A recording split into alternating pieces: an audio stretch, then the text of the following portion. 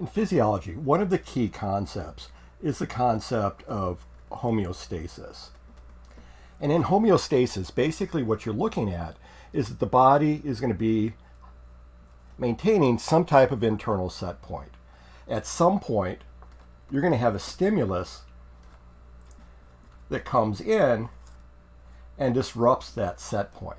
In the process of homeostasis, we're going to have a series of responses, kind of cause and effects, which is going to bring the body back into homeostasis, so back into that normal set point. A key way of studying these cause and effect steps in homeostasis is the use of flowcharts. To demonstrate how we can use flowcharts in the study of physiology, we're going to take a look at blood glucose levels.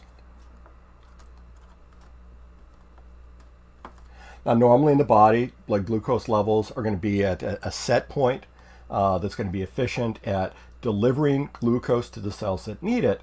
But what happens is if it starts to go too high, we're going to have a situation where we're going to be in hyperglycemia. Hyperglycemia, hyper for higher than, glycemia, glyco for sugar, emia for blood, basically looking at too high a level of glucose in the blood. Or this could drop, and if we drop down below that set point, we're going to be in a situation of hypoglycemia. Hypo for lower, glyco for sugar, emia for blood. So we're looking at a situation where the body is basically has too little amount of glucose within the blood. And so in the process of homeostasis, if we have hyperglycemia, we're going to have factors that are going to try to drive the blood glucose levels down. If we have hypoglycemia, we're going to be looking at a situation where we're going to have a series of steps that are going to try to drive the blood glucose levels back up. And so we're going to look at insulin as an example of a flowchart, as an example of a homeostatic process that occurs when we're in this hyperglycemia situation. To use a flowchart in the study of physiology, it's important to mark down all of the steps. And in some cases, it means putting in steps that you may think are kind of insignificant or unimportant, but there are no unimportant things in the process of physiology. So we're going to start out with a situation where you're basically going to be ingesting a meal. So you have a nice hearty meal. In the process of eating your food, the food is going to get into the stomach where it's going to be digested.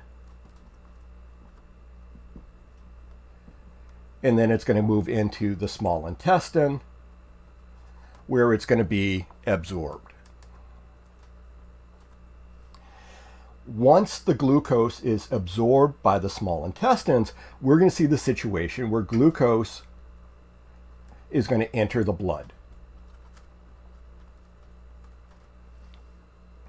So at this point, what we're going to have is going to be the stimulus. And this is going to be important when you're studying these homeostatic processes, that you're able to identify what the stimulus is. In this case, we're going to see that the glucose levels rise in the blood. And we're going to have the situation of being, again, hyperglycemia.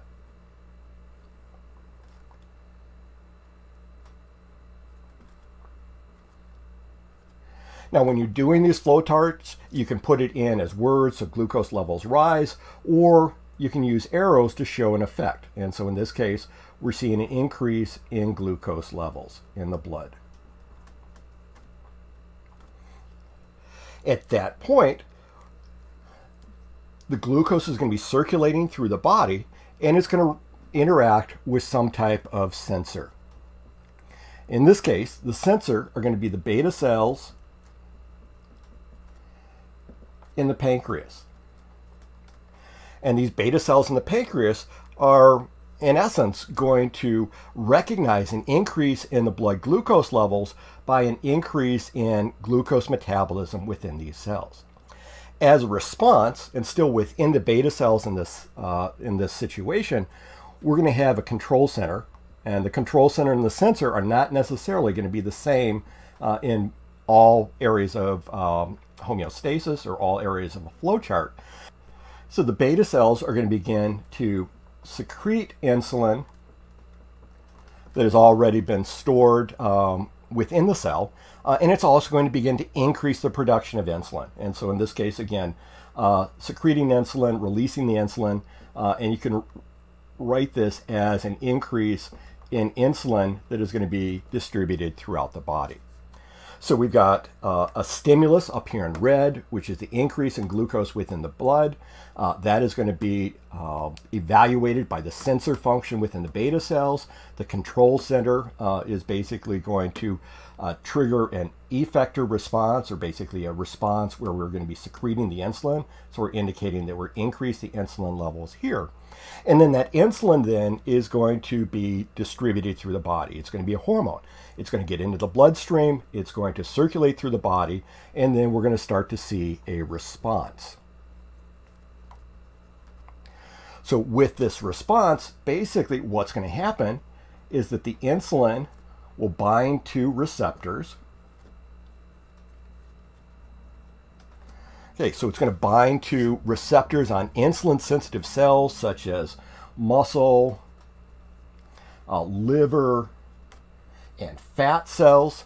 And this insulin receptor is basically going to cause these cells to do something in response, in essence, to that increase in blood glucose level. What it's going to do is it's going to cause an increase in glucose transporter molecules.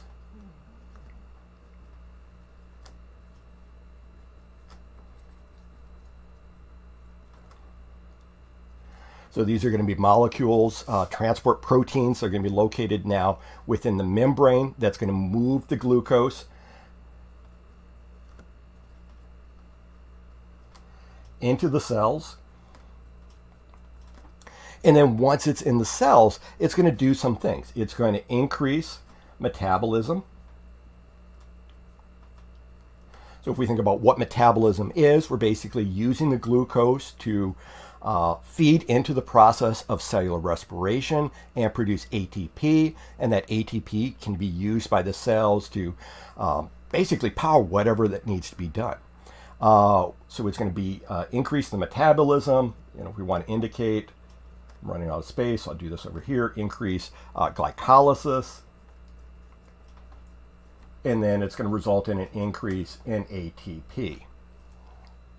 That ATP didn't show up too well. So it's going to be an increase in ATP. It's also going to stimulate the storage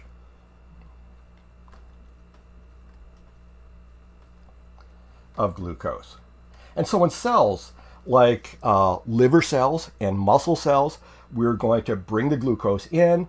The storage is basically going to result in an increase in glycogen. Now, glycogen is going to be a polymer where we basically take those glucose monomers and store them up for a later period of time. In addition to that, within fat cells,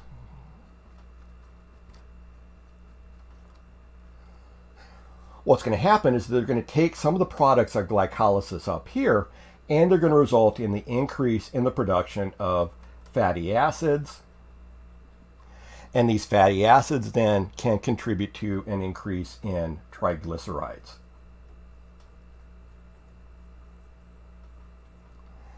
And I'm running out of space over here, so we're going to indicate over here that the overall effect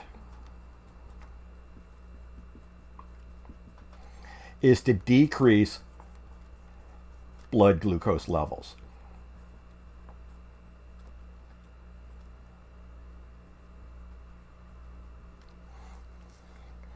Okay, so if we take a look at this, the stimulus is that we've got an increase in blood glucose, causing a situation of hyperglycemia, increase in blood glucose within the blood.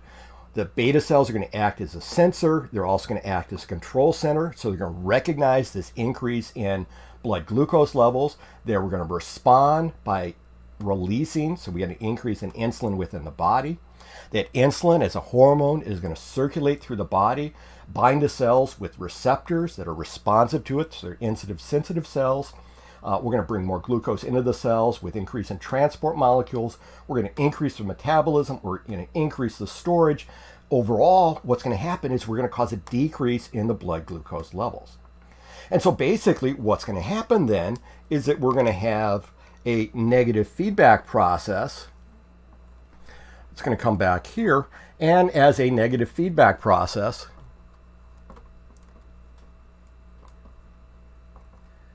it's going to counteract or basically reverse that stimulus. And so we had an increase in blood glucose up here. Down here, we pulled the glucose out of the blood, and so we're basically bringing these higher than normal levels of blood glucose back down to that homeostatic level. And so I ran out of space here a little bit, but hopefully you get an idea about how we can use flowcharts to show the cause and effect series of steps that go from basically the physiological process before the stimulus, identify the stimulus, identify the sensory control center, and take a look at the response and see basically are we increasing or decreasing things along the way as we study these cause and effect processes.